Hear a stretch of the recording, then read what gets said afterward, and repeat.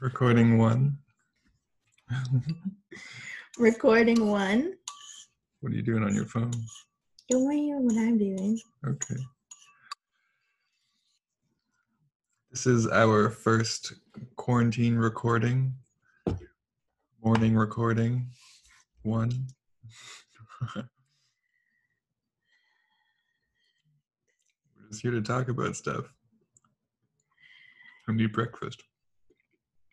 You have that oatmeal mouth again. You don't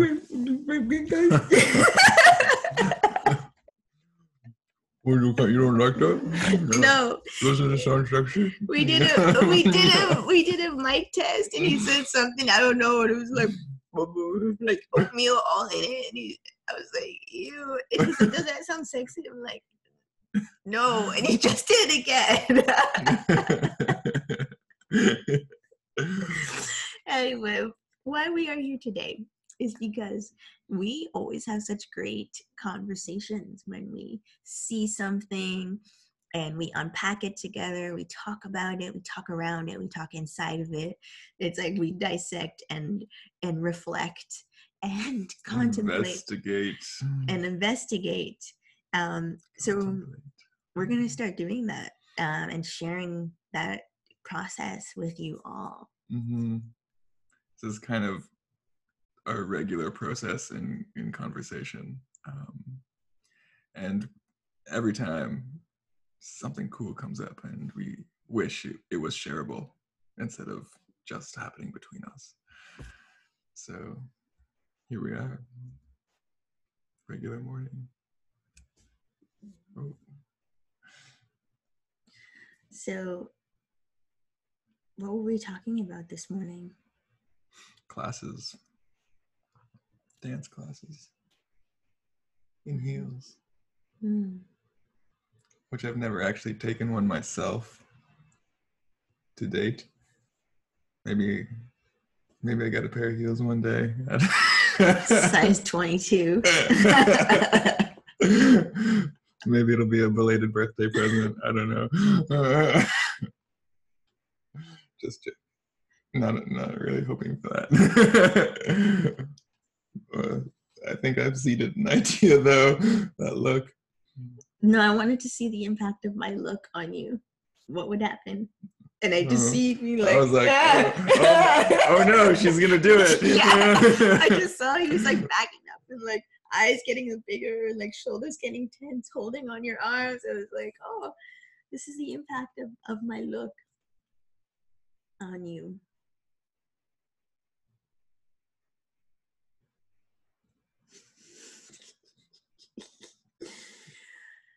So going back to our conversation and what we were kind of talking about was heels classes. This is what's the word? There's so many layers to this topic for me because I have danced in heels. I have moved in heels. I've taught in heels. I've worn heels. I've not worn heels. I've circled heels. I've fell in heels. I've flown in heels. I've ran in heels. I've toured in heels. And I put my heels away recently. And twirled in heels. Twirled, I mean, of course. And I put them away recently because I'm like, why am I wearing these heels was the question that really started to come up for me lately. Is why do I need them? Why do I think I need them? And can I do without them? And how does my body feel when I'm not wearing them? And the answer was better. So I was like, okay, I'm going to put these heels away for now. And when I feel like bringing them up again, I will.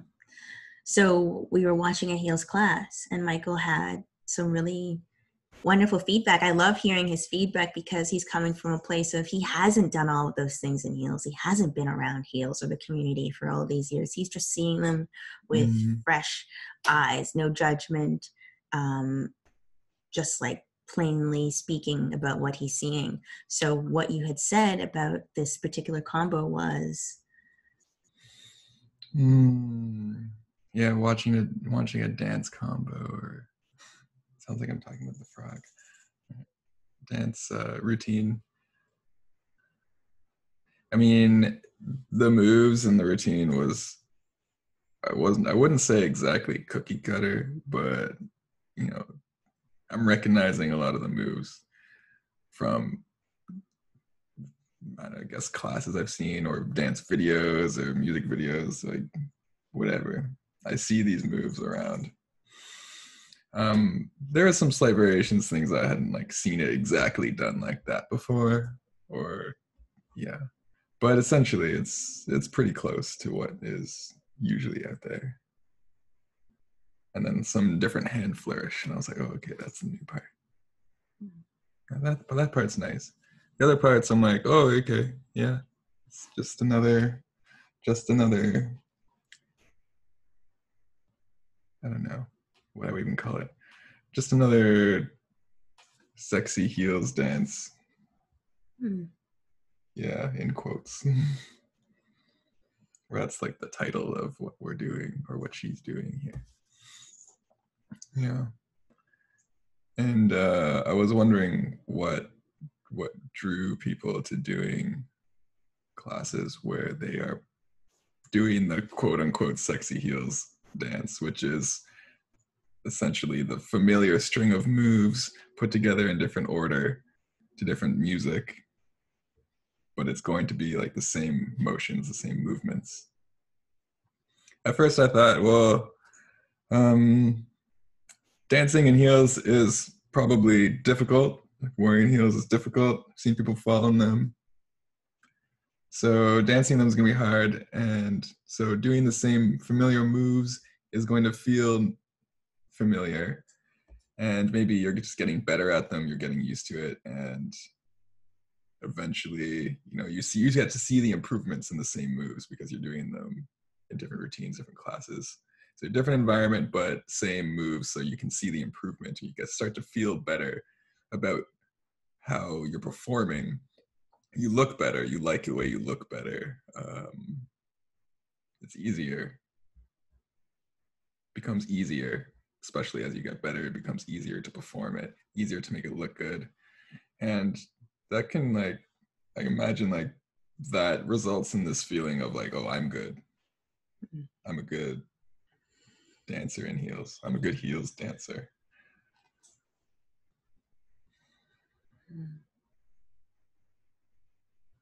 I know when I'm not good at stuff, like stuff starts to come up. Like I'm not feeling good about myself because I don't think I'm like achieving it or I'm performing well. I'm not doing it awesome on the first time. So I'm starting to feel stuff about that, like judgments of myself, feeling down on myself, frustrated.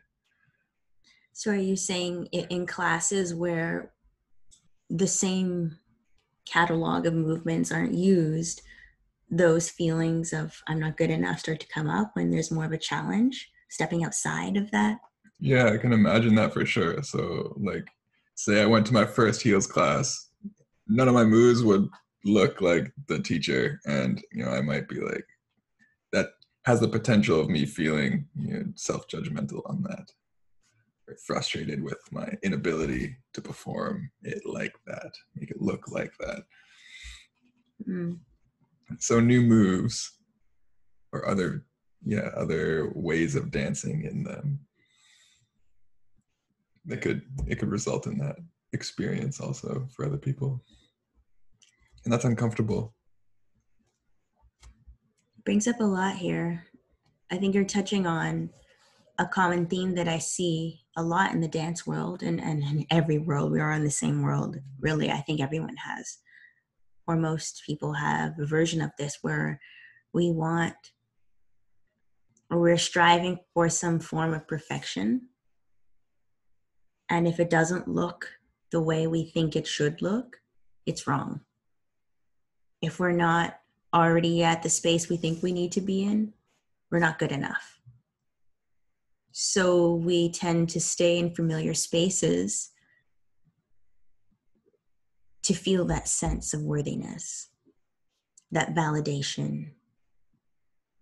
Because when we step into places that bring about a challenge or ask you to step outside of the catalog that you're used to, the experiences that you're used to, the moves that you're used to, you're going to feel uncomfortable.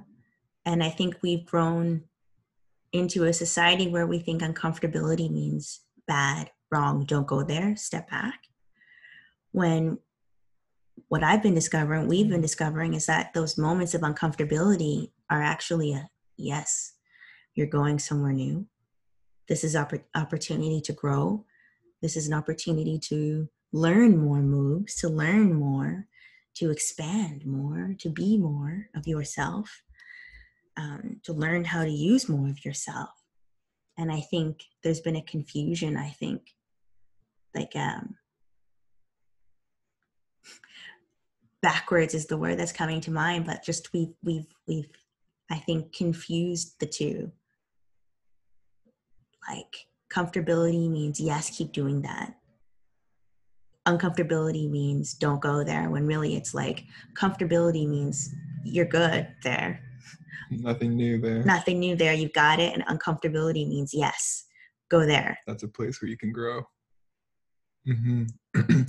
As you were speaking, what came up for me is that aversion to the discomfort of being in new places that, you know, applies to, you know, someone maybe taking their first dance class. Like I have an aversion to going to my very first dance class because I don't know what it's going to be like. It's going to be uncomfortable.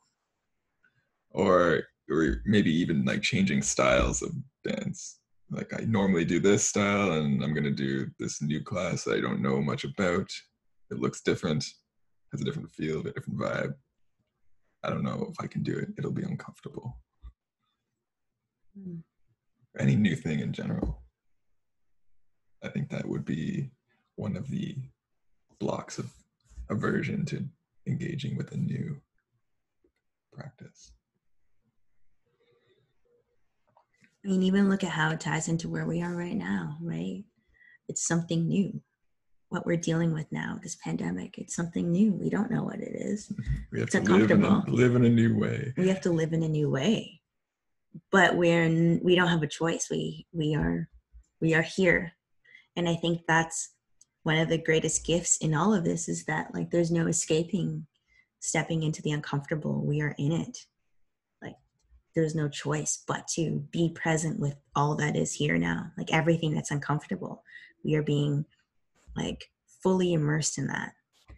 And I think that is why, at least for me, why I feel it's the perfect time to immerse ourselves in uncomfortable areas in all parts of our lives, whether it's a new dance class, you know, whether it's a new relationship, whether it's a new practices that you're trying to cultivate in your daily living. Like this is the time. The discomfort is just happening anyway, whether you choose it or not. Yeah, I think what gets you into trouble, or others into trouble, people into trouble, in relationship to discomfort and doing things where you're uncomfortable, is that feeling that discomfort is bad. Feeling like it needs to change. It needs to be something more comfortable. Let's make it more comfortable. Yeah, and it's that resistance to like being in discomfort. I experienced this for sure. Like in not being able to do something. Like I don't want that feeling. It's frustrating.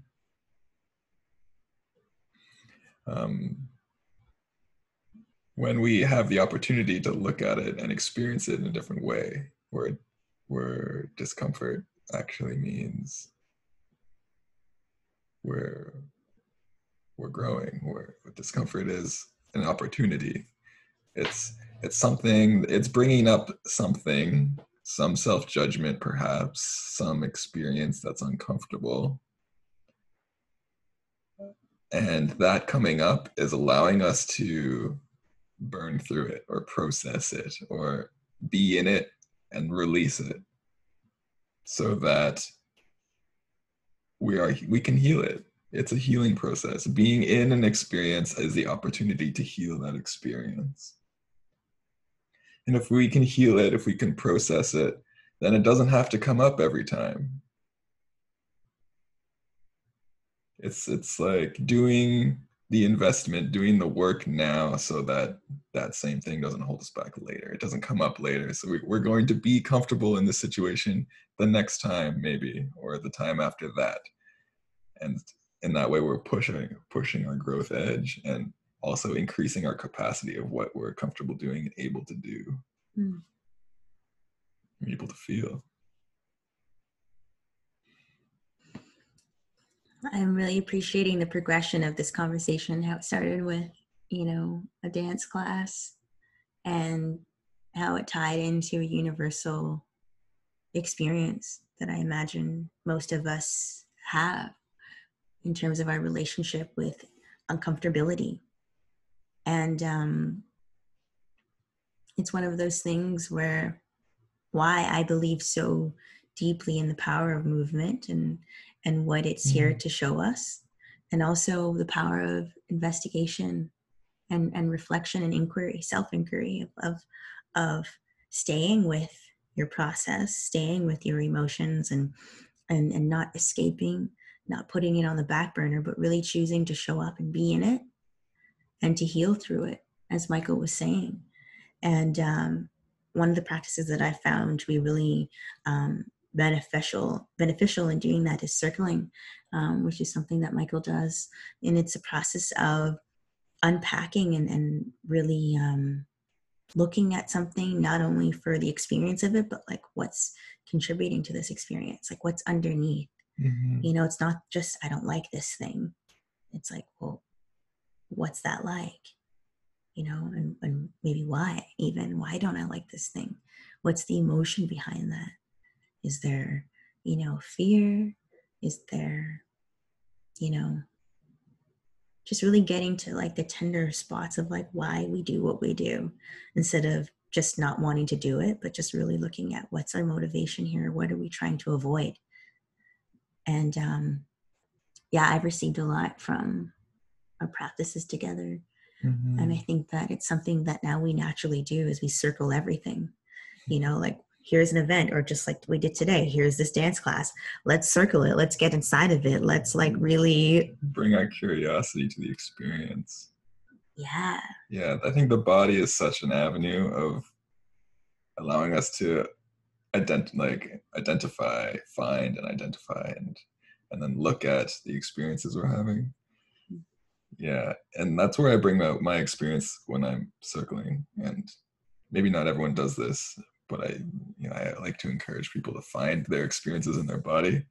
And circling is kind of like, I found this experience, which could be an emotion or a sensation, or whatever's happening for me, and I bring it out and I show it, and then everyone can look at it like, oh, we all see what you're experiencing now.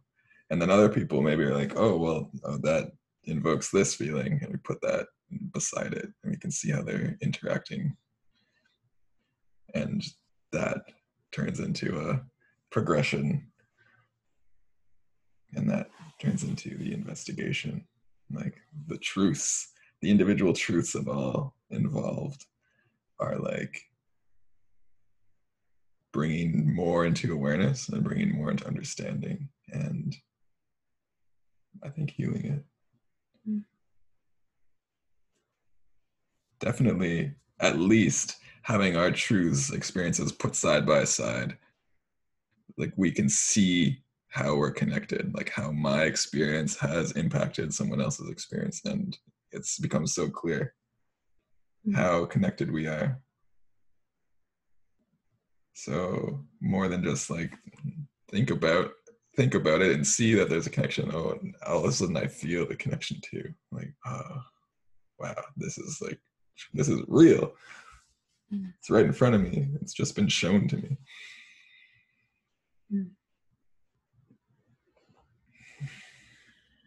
I like that feeling.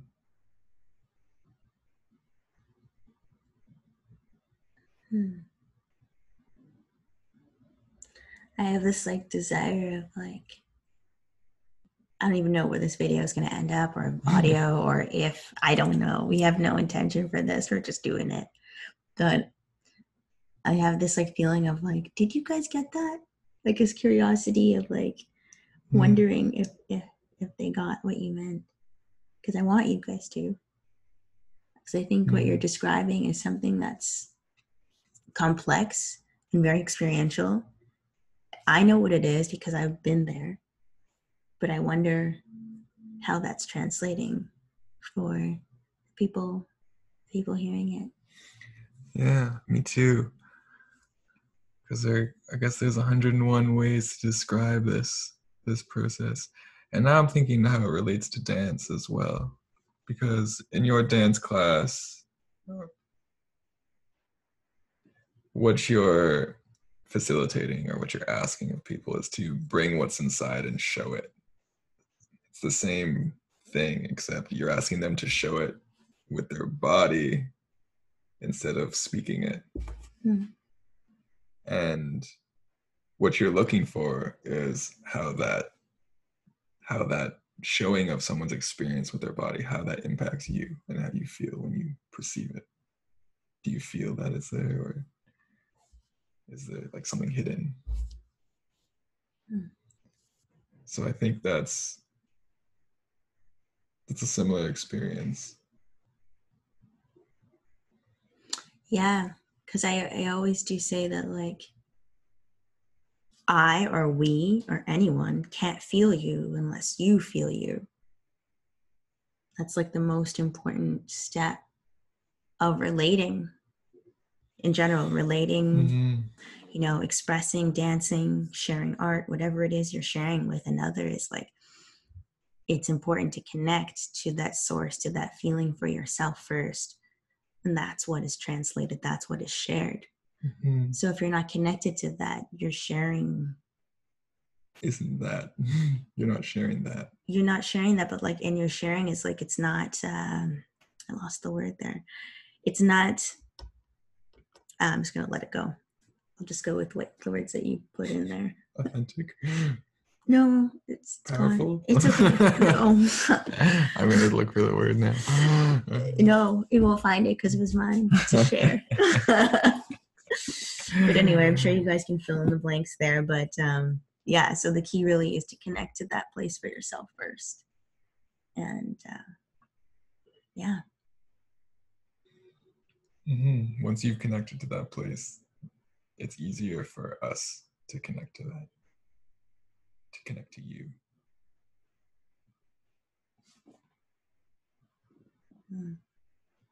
So what I'm hearing you're saying is that, like, and what I'm saying even is that for anyone in your life, anyone you're having a relationship with, it's easier for them to connect to you, to understand you, to feel you, to get you, to be with you, to love you, when you love and connect and feel yourself.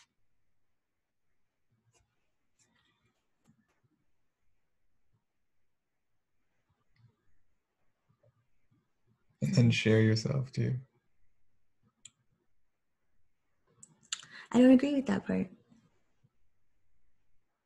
You don't think it's easier when someone shares it? Yeah, but like, I think I wanted to really leave it at that point that I had there.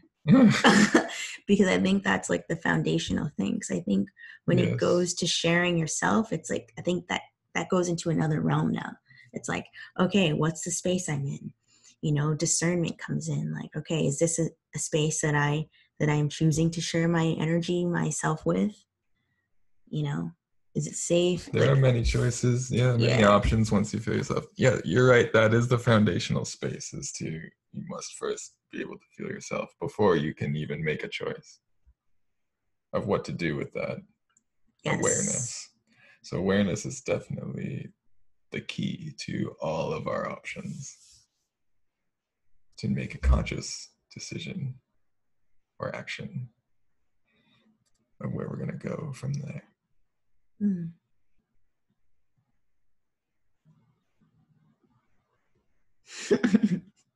You guys are getting a really intimate peek into our like process here. And I'm going to name one of the things that always comes up is I'll say something, then Michael will put other words in it, and I'm like, no, but I meant what I said. Like, what I said is what I meant. Those are the words that I wanted. No other words fit.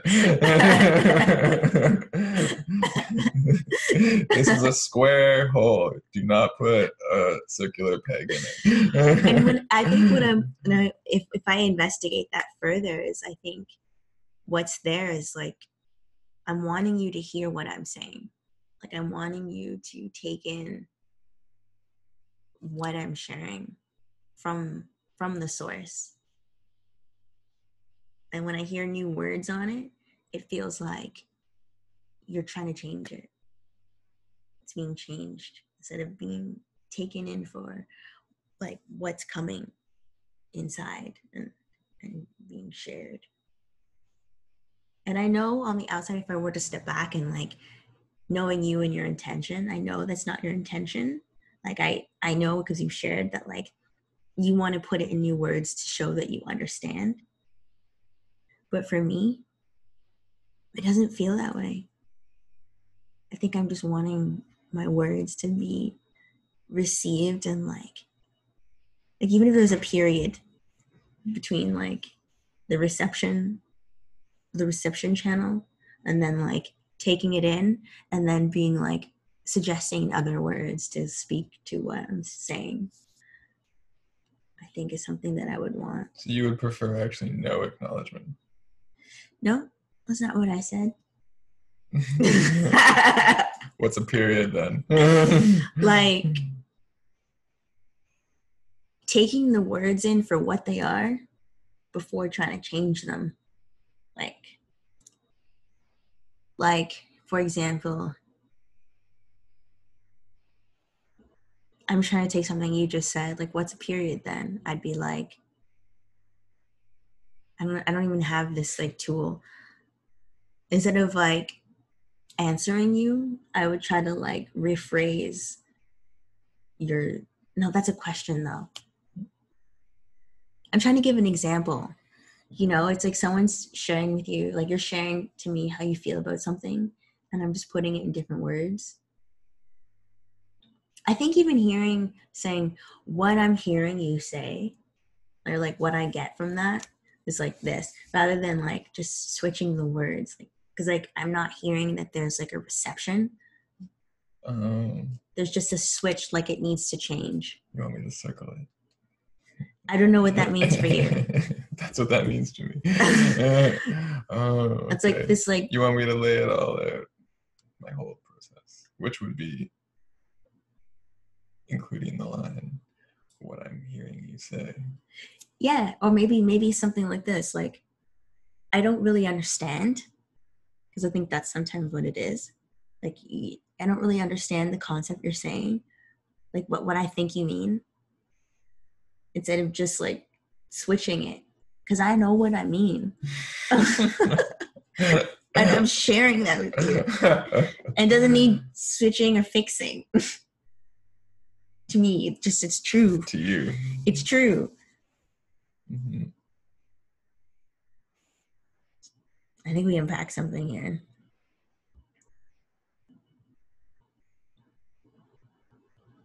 Do you feel like? Go ahead.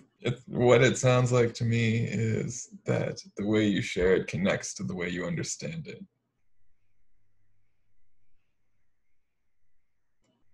And that in the process of reception, if that's changed to fit the way of understanding that I have or that someone else might have, do you think, or it's uncomfortable for you, firstly? And I think that you're saying you think that that process is changing the thing itself. Because you're bringing a new understanding to it. Which doesn't look like the way that I understand it. I guess I'm wanting you to understand it the way I understand it, which is pretty impossible because we're different. So that's actually makes sense. It's something for me to look at. Can I let go of attachment to this experience and allow you to experience it the way that you will experience it and the way that you'll understand it, and it not be lost? It didn't lose its potency. because you're understanding it differently. Right.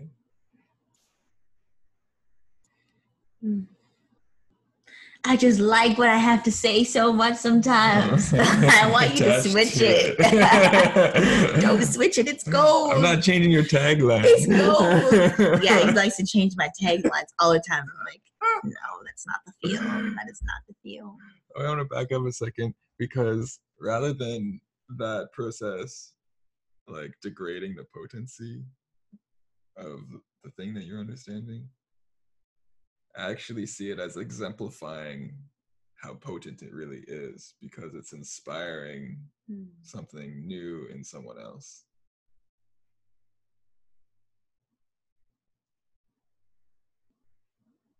That's good. I definitely was not seeing that.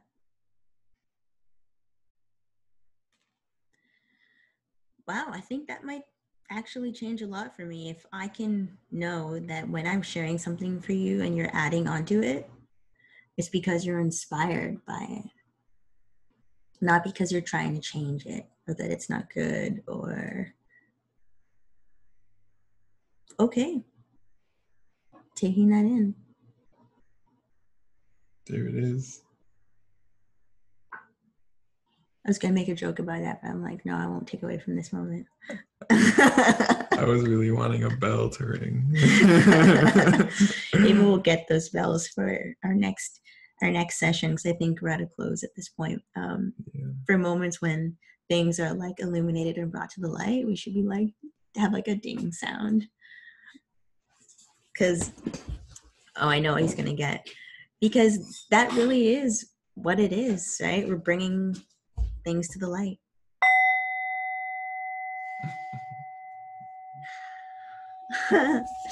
And I guess we're gonna close our session today.